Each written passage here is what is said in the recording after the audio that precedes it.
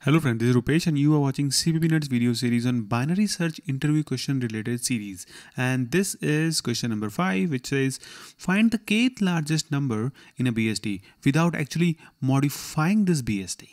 So if your BST is like this, and if I ask you like kth largest number, and if I tell you like second largest number, then the largest number is this guy, second largest is this guy. And similarly, third largest is this guy. Fourth largest is this guy. So you see that we are going in a reverse direction. If I ask you kth smallest, and if I say the first smallest, which is going to be fifth one. So this question is kth largest, meaning we'll go from the reverse. So the idea is, as this BST, we know the property is, if we will traverse in order traversal, then we'll get this in a sorted order.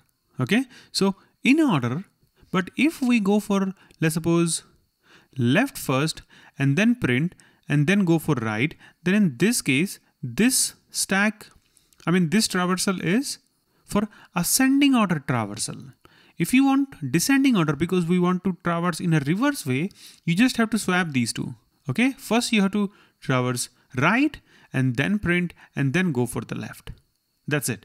And then you just have a count variable and just equate that count with k while you are traversing. So whenever you hit, you're supposed to print some node, that time you just keep checking your count is equal to k. If it is equal to k, meaning you have visited that node and you are standing at that node basically, and you have to print that and then just simply return.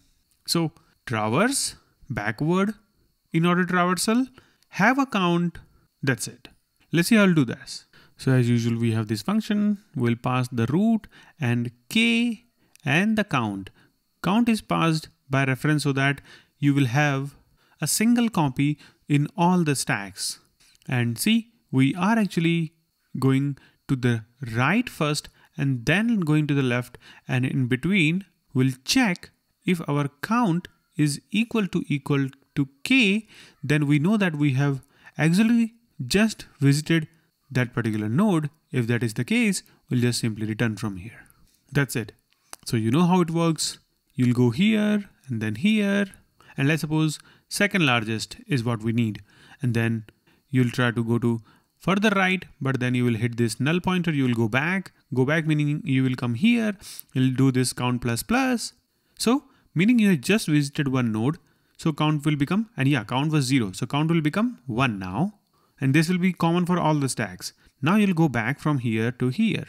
Before that you will do this left traversal also, but for that also you'll come back and then you'll go upwards. So when you reach here, obviously you will be coming here and then you will go here, you'll do count plus plus. Now this time count is 1 plus 1, 2. So 2 is equal to 2, and we know that this is the second largest number. We just print that and return. So it's just that simple.